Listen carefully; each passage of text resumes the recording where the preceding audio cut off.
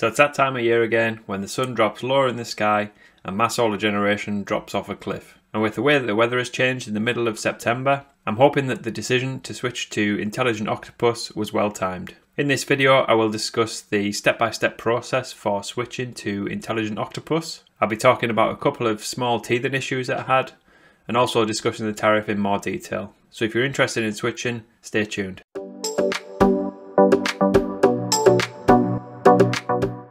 Hi everyone, I'm Dan EV Solar. If you find this video useful, please consider giving it a like and also subscribing to my channel, where you can follow my journey for all things electric vehicles, renewables, energy tariffs, solar panels and much more. So a couple of people have asked in my previous videos a lot of questions relating to Intelligent Octopus. So I thought I'd take the time to explain the tariff in a bit more detail, explaining why I switched when I did, and also explaining the switching process in much more detail. I'll start with the tariff itself.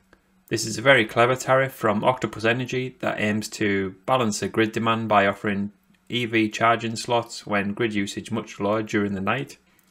As a minimum, each night they offer 6 hours of cheap off-peak electricity between 11:30 PM and 5:30 AM at a cost of 7.5 pence per kilowatt hour. I say as a minimum because on certain days, if grid demand was lower outside of or in addition to these 6 hours, then they will also offer you cheap additional slots at the same cheap rate. Also, if you get a slot outside of the 6 hours, the cheaper rate does not just apply to your EV charging, but also your house usage is cheaper as well, which is great. And this also allows the tariff to make the most of the greener energy and allocate it when and where it's needed. Outside of the cheap rate, the tariff charges a day rate of around 30 pence per kilowatt hour as of September 2023, although this may vary depending on your region and could change when the energy charges are reviewed at the end of each quarter. So this essentially allows Octopus quite a lot of control over when to charge a car, but the trade-off of that is the cheaper price for the customer. So personally, I'm quite happy to give up that control, and as you can state, when you need to use the car buy in the app,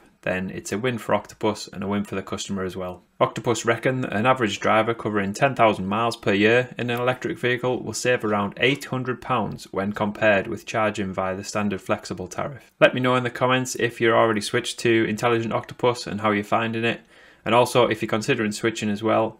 Hopefully this video is useful and let me know in the comments. So to be eligible for this tariff, you'll obviously need an electric vehicle, and then alongside that it's important that you either have a compatible electric vehicle with Octopus or a compatible electric vehicle charger. So you don't have to have both that are compatible, it's just one or the other, and you can find a list on the Octopus website. There is already a big list of compatible chargers and cars, and growing all the time. For my setup, I have a Tesla Model 3 and a Zappi charger. The Zappi is not yet compatible with Octopus, however the Tesla is. So when I switched on the 18th of September 2023, I was able to connect the Tesla through the app and configure the tariff using the Tesla. You would also need a working smart meter to be on this tariff, and also either a smartphone or a tablet so you can access the Octopus app and see the charging times. A couple of people have asked in the comments how this works if you have more than one electric vehicle to charge. If this is the case, you need to configure one vehicle to work on the tariff, and then the second vehicle, as long as you charge that between 11:30 PM and 5:30 AM, then you still get the cheaper rate, and that's generally enough time to fully charge the car. So let's take a look at the switch itself and how easy it was to move. As I mentioned in my previous videos, I was previously on OCTOPUS FLUX, and this was very beneficial throughout spring and summer due to the high export rates at peak times. But as my solar generation started to drop off in September, it was always my plan to switch to Intelligent Octopus. I usually use Twitter, or X as it's now called, to message Octopus directly. The staff on there seem to be very knowledgeable from Octopus, and every query I've had has been resolved very quickly. When I sent them the message stating that I wanted to switch to Intelligent Octopus, they sent me some very detailed instructions to switch using the app. I then went through the process, which you can now see on screen.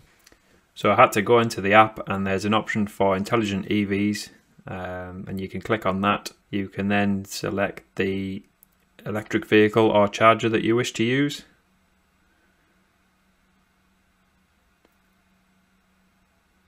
It then gives you some hints and tips for using the tariff and tells you around about the 6 hours charge. The fact it's using greener electricity because it's coming at the cheapest times when energy is abundant. You can plug it in, set up and chill. And then you can also track the charge using the app as well. There's the option to bump charge from the app as well if you need your car quicker. And it then gives you the list of electric vehicles which are supported. So I scroll down. And it gives you some instructions on how to run the test charge. And then you just need to press get started.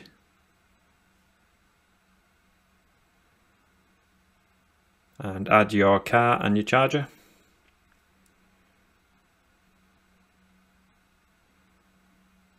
So I selected my Model 3 Performance.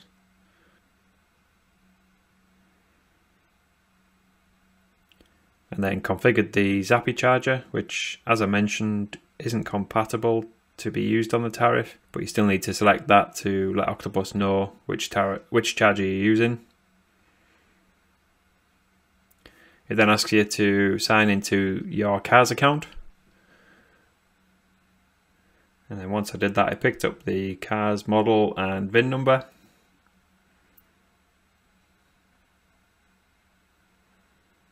Now we have to make sure at this point that all other charges, so I had a scheduled charge set on my Zappy for the hours of the OCTOPUS FLUX off-peak, which was between 2 and 5 AM. So you have to make sure that those are switched off so they don't interfere with the charging from Octopus.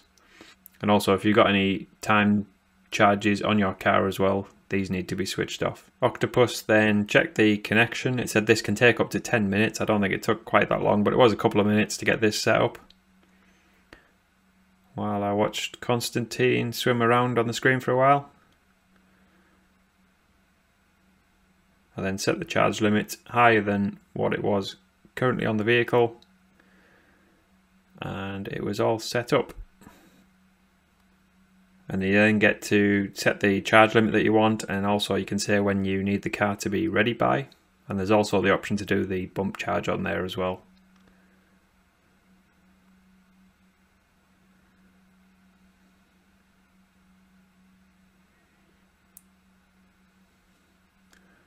And then straight away that gave me the smart charging plan, which was created in around about 20-30 seconds. And for that night I got the plan between basically 12 and 5, which is just within the standard hours anyway. As I mentioned, sometimes you may get longer than these hours depending on when the grid has an excess of energy.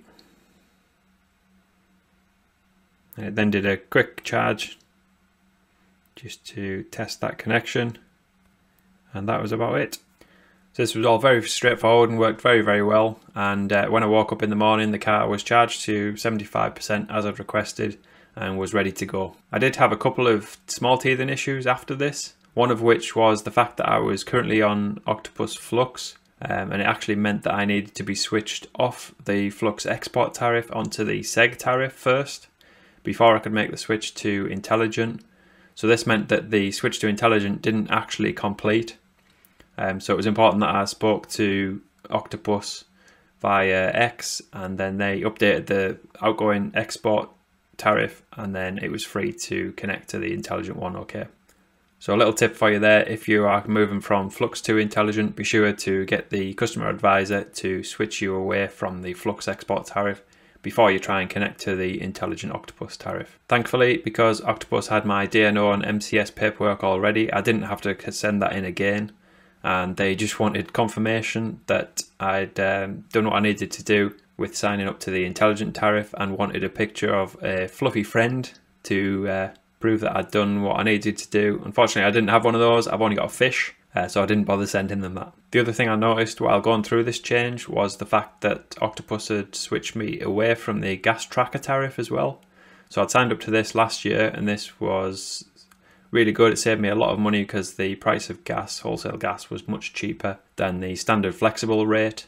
I had sent Octopus confirmation that I wanted to stay on this tariff, and it obviously just got missed, so I'd sent them the email with the confirmation on, and they quickly re-established my connection to the gas tracker tariff, and then also refunded the difference for the couple of weeks that I was not on that tariff, which was great. So that's me all set up on Intelligent Octopus for the winter. My plan would be to switch back to Flux around about March, April time next year when the solar generation starts to pick up again. I'm still trying to figure out the best way to automate everything as much as I can on the Tariff, but currently what I'm doing is charging my battery between the hours of 11:30 and 5:30 in the morning to full. And then that means that any export that the solar produces during the day goes straight back to the grid. So essentially charging the battery at 7.5 pence per kilowatt hour and then exporting any excess solar during the day at 15 pence per kilowatt hour, which is working well so far. It's also so cheap to charge a car on this tariff, 7.5 pence per kilowatt hour versus 17.5 pence per kilowatt hour on Flux, so less than half price. And if I was charging the Tesla from completely empty to completely full on this tariff, it would cost me around about £5.62, so way cheaper than my old BMW diesel that I used to have. And with the way oil prices are at the moment, the savings should only go one way if it remains the same. If you have an EV and would like to join Intelligent Octopus, or even if you don't and would like to join any of Octopus's other tariffs, it would be great if you could use my referral code to sign up to them, which is on screen now and also listed in the description as well. If you use this, you get £50 added to your account when you join, and I also get £50 as well. Anyway, that's it for this video. Hopefully that enrollment process was useful for you and helps if you are unsure about switching. If you're not already, please consider subscribing to my channel for more similar content like this. I've got quite a backlog of videos now, so feel free to check those out. Thanks for watching, and I'll see you on the next one.